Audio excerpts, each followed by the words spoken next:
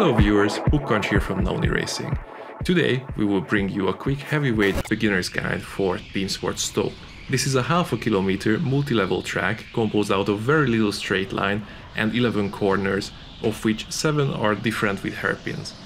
The surface on the upper level feels grippy compared to the bottom floor, but in reality certain corners even on this level will respond better to drift style driving than trying to navigate them with full grip. The bottom floor is comparable to an ice skating track, and you will find yourself naturally four-wheel drifting through some of them. The surface and the instant accelerator response of the electric karts make this track a ton of fun to drive, but hard to master. Unfortunately, due to the lack of straights and the slippery drifty nature of the track, it is very difficult to perform clean overtakes, but on the upside, these features make the track quite easy physically. One surprising thing was the relatively small space these electric karts offer for the driver compared to their petrol siblings. It felt like we have less space between our legs and hands, even with the furthest seating position. Not uncomfortable, but noticeable. Drivers above 6'4" or 195 cm might find it difficult to have sufficient clearance. Okay, so let's dive into the lap guide. Keep in mind that in many situations the focus of a heavyweight driver has to be on carrying speed, and often this forces us to abandon ideal lines that lightweight drivers can take. This is especially true if a corner is followed by a long straight or other full throttle section. You will arrive at the end of the finish line carrying a lot of speed, but turn 1 is a narrow hairpin and the surface is too slippery to just hard slam the brakes, as you will lose too much control of the kart to be precise. This is an essential corner on the track, as it will be followed by a long full throttle section. Stay as close to the left hand side wall as possible and try to find the sweet spot of braking close to the grip threshold, and only use some extra brake power to help swing the kart into the corner. Don't be too gentle on the steering, we want to swing the kart, so be ready to counter steer to get the optimal result. Once the kart hits the 90-degree angle, you can go full throttle, hit the apex a bit over 90 degrees, and let the kart out to the wall as much as possible to maximize the momentum you carry. Preparing to turn 2, move towards the middle of the track, then swing the kart into the turn. We are aiming for a full throttle, four-wheel drift, trying to hit both apexes as close as possible and setting up the kart for turn 3.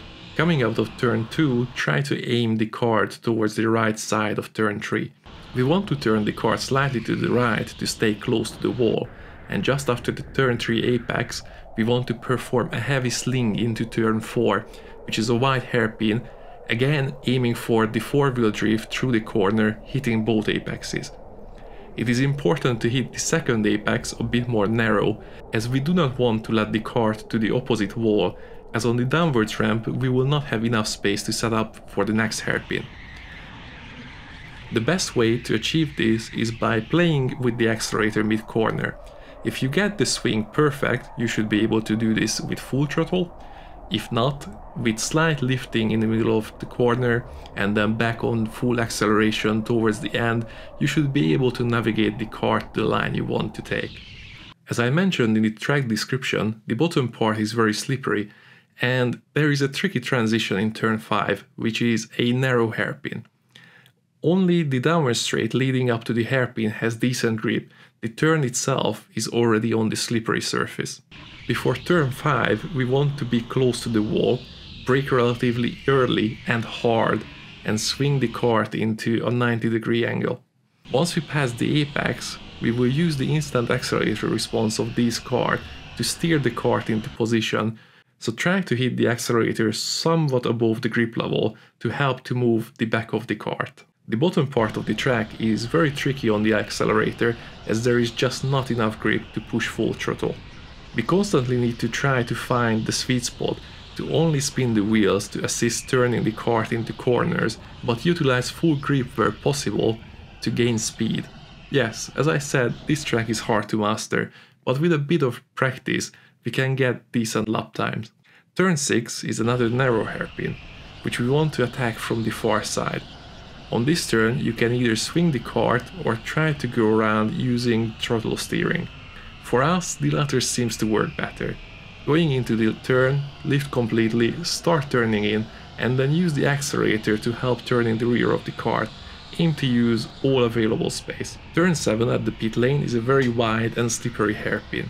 We use all the available space on entry and try to hit the apex, and use about 2/3 of the space mid-corner, as we are trying to hit the second apex a bit narrow, as we need to prepare for turn 8, which is the up-ramp hairpin. If you go too wide, you will not have enough space to come back. And turn 8 is another crucial point on the track, as the rest is full throttle, so the speed you carry to the upward ramp will make or break your lap. Lift from the pedal slightly, swing the kart from the far corner, and use power steering to steer yourself towards the far wall. Once the first tires hit the grippy surface, you will be tempted to hit full throttle, but wait for a split second, as the rear tires will still be on the slippery floor. Once the rear has grip, full throttle for the rest of the lap. In turn 9, miss the apex by a margin, reduce the distance from the apex in turn 10, still miss it, and hit it in turn 11. We want to perform these turns with full grip. If at any point you feel you don't get full grip, then you need to increase the miss distance in turn 9 and 10 to achieve it. That's all for today. If you enjoyed the video, please hit the like button or consider subscribing to our channel. If you have something to say, please do so in the comment section below or join us on Discord. You can find the invite in the video description. And as always, thanks for watching, see you in the next one, happy racing!